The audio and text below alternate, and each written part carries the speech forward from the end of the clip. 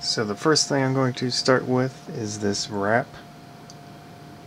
I'm trying to make that and see how it goes. I have some basic broadcloth, super cheap, well, relatively cheap stuff, and 8 yards of it. I'm going to probably split it up in half and then make the wrap. So I'm shooting through a mirror, kind of funny, but so I just need to get approximate size. Like I said, I'm going to cut it in half and then just put together. It drops about right to his pelvic area, and then of course the back. So I'm going to half.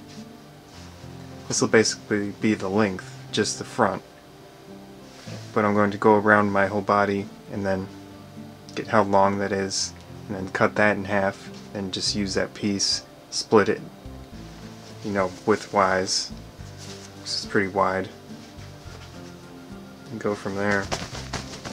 Ended up measuring it to be about 3 feet.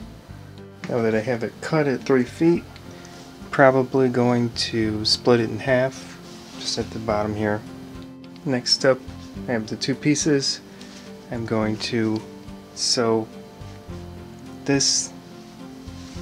Actually, I probably sew them together first, and then sew the edges together here.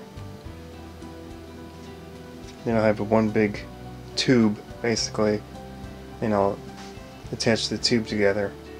So I've got my fabric here, just folded it up, and these 2 pieces I'll sew together right now. So I finished my first stitch. I used one that's a little more substantial than just a standard stitch. See how that works out. I didn't quite get it lined perfectly, but we'll see.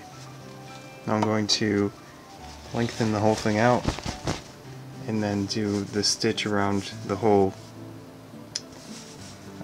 line, so it'll be a tube basically. Obviously, when I want to do this long stitch here, I want to wrap the entire thing like that, so that when I'm finished I can put it back inside out, so it'll be proper.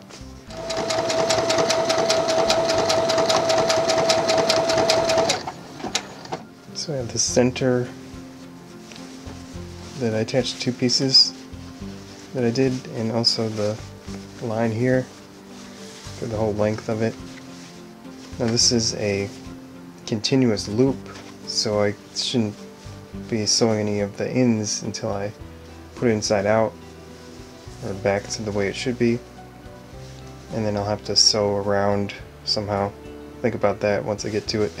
The 2 ends here, the whole piece is the right, it's not inside out anymore, so I'm going to sew like this, wrap it around the sewing machine's end there. So right here, this can come off, and then I'll just sew around the loop as much as I can.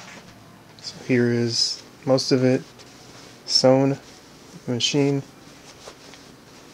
I still have a hole, so I don't know, I'll either hand sew that or mess around with the machine, see if I can do more of it.